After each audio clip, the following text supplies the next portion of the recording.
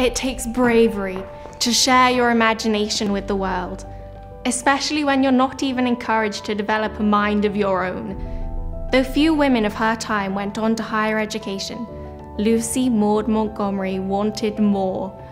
Her ambitions led her to enroll for a year at Dalhousie, which would, as she put it, prepare her for living in the infinite. Infinite indeed. Over 100 years later, her fiery spirit lives on, as generation after generation become immersed in the pages of her beloved stories.